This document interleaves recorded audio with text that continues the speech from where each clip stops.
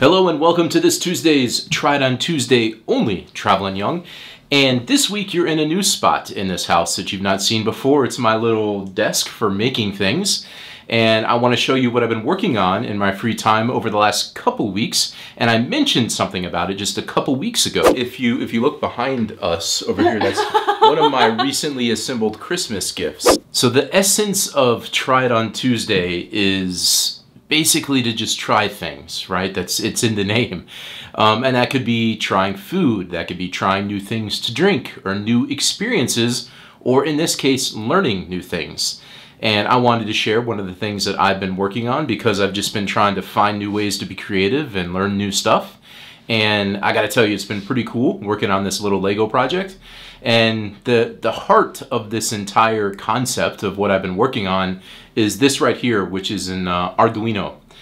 So if you don't know what this is, it's basically a simple little computer that receives commands from things. And that command could be from a switch or a button, or it hears a sound or something that gets touched, whatever. And then there's a whole nother set of pins in here that then execute and sends commands and transmits something. And that transmission can go to a light or a motor that turns a wheel or something like that. And then you can program on the computer what you want the inputs to be and those outputs to be.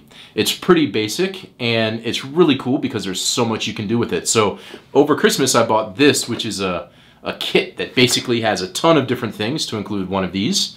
And it has a couple different sensors and lights, and I just kind of spent a lot of time trying to play around and learn how to wire these things so they work, and then to also program to have certain things happen as a result of the program that I've made.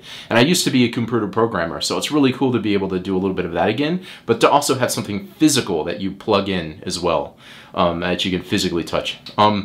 It's just been a really, really neat thing to do. And so when I got this Lego set, which is sitting right over here, for Christmas, I was like, boy, this is so cool. It's a guitar, but guitars make noises, so I need to figure out how to make this make a sound.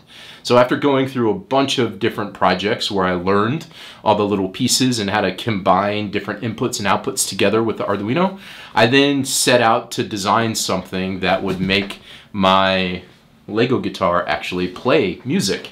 And so what I did is you basically start, I'm going to open this up and show this to you. You basically start by wiring things in with what's called a breadboard. And the breadboard can be connected to the Arduino with jumper cables from these different inputs or outputs into the breadboard, and then power can come from the Arduino or from a separate power supply if you need to supply power for whatever you want to work. And so basically what I designed was pretty simple, but it took chaining together a couple different concepts, because I wanted to make it so that when I flipped the switch on the amplifier, it would make a humming noise and then a light would come on like a real amplifier would do. And so that's one thing. And then the next thing is I wanted to make it so when you touched the guitar in a certain area, it would make a sound out of the speaker that's sitting inside of the amplifier in the back. So I first built a prototype with the breadboard and this Arduino here, which is good for prototyping because you don't need to solder anything. You can just plug jumper cables in and it's good to go. After I prototyped everything to make it all work and I tested it, I then needed to get a smaller version of this, in which case I had to actually solder everything together.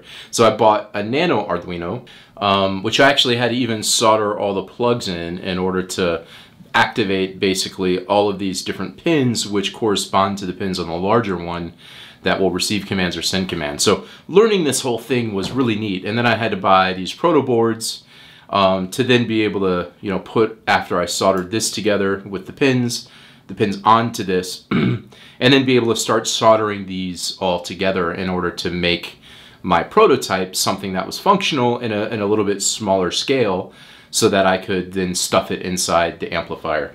And I mean, it just, being able to chain all these things together was really neat. And it's like you get this feeling of accomplishment, like I made something that works. And it's just, I think there's so much good about finding creative things to do in order to keep you thinking differently, problem solving. There's all kinds of little problem solving pieces in order to build what I built.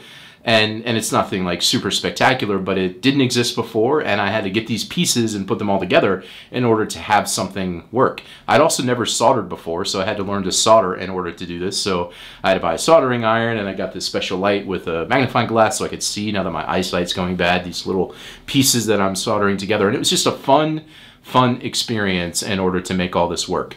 So let me go ahead and show you actually what this does. All right, so here's all the ugly stuff that I did. This is what I soldered together on the proto board, and it's my first attempt at soldering, so bear with the fact that these wires don't look great. But I think I did an okay job, and it actually works, so that's the goal. Normally I would stuff this inside of here so you can't even see it, along with the speaker. But what happens here is when I flip this switch, you can hear a slight little amp hum, and you see that red light that indicates that the amplifier is on. And then if I touch with this touch sensor on the guitar right here, a little bit of force, it's playing a little bit of a guitar riff there.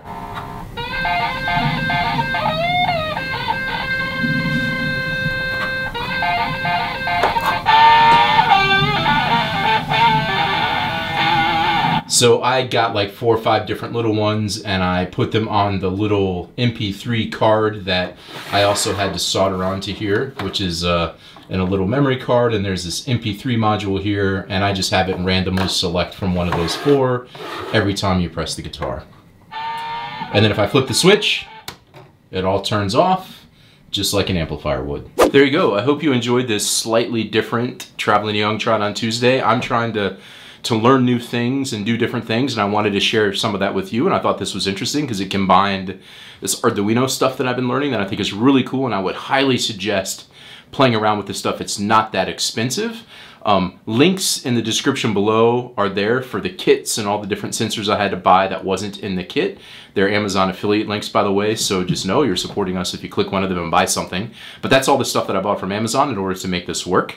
And it's just so neat to build something. I have all these ideas of other things that I want to do, so some of them I'll just do for myself, some maybe on the channel. We'll see how it all works out.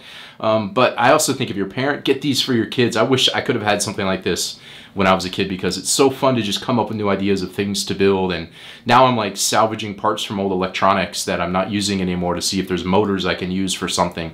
It's just so cool to be able to do this stuff. So I wanted to share with you a slightly different Try It On Tuesday where I tried to learn something new and was able to build something, which is my now modified Lego guitar that I got at Christmas. Thanks, I'll see you later.